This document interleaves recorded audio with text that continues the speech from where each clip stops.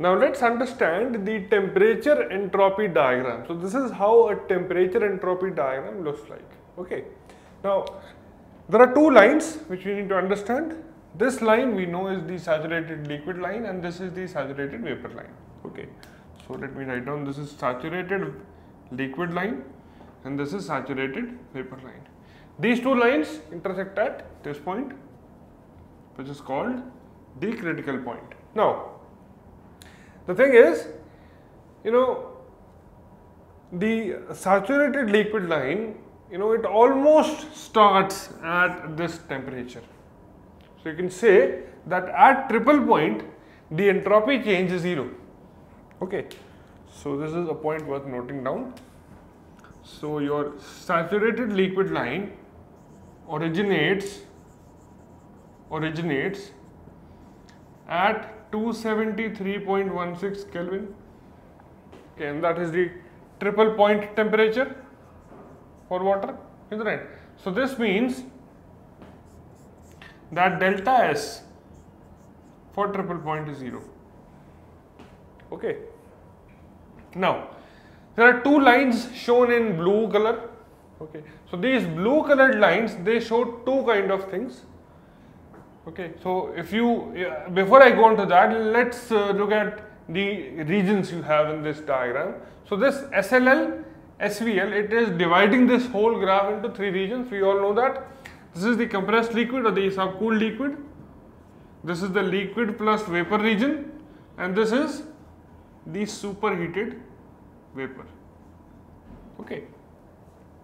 Now, in the compressed liquid region, this blue colored line, this slant line, okay, is the constant pressure line. You can see this. Okay, so this is 1 MPa pressure and this would be higher than 1 MPa. So this blue colored line,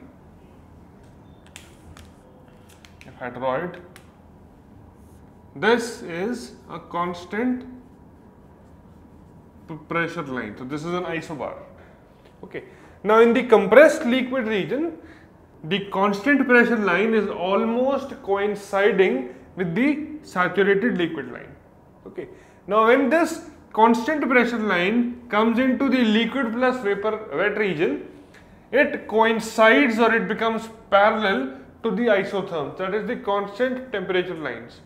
Okay, because this line is also constant temperature line, and in the liquid plus region, the constant temperature line and the constant pressure line, they become parallel to each other, and then it has an upward trend and has a more bigger divergence as compared to what you have in the compressed liquid region in the superheated region. Okay.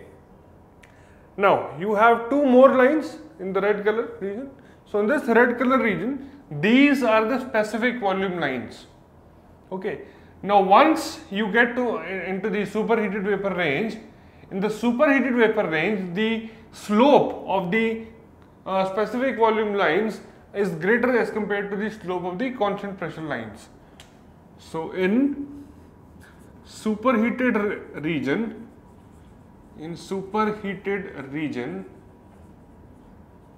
okay, slope of isocores is higher than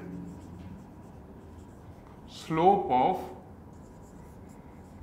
isobars. Okay. So this is something you need to understand. Okay. And in wet region, that is liquid plus vapor, the isotherm and the isobar are parallel to each other. Okay, so this is some properties of understanding a temperature entropy plot and to recognize that these lines represent which property. Okay, so I hope you understood this small video on TS plot and the various components in a TS plot. Now let's move on to the next plot in the next video, which is called a Mollier diagram or the enthalpy entropy diagram.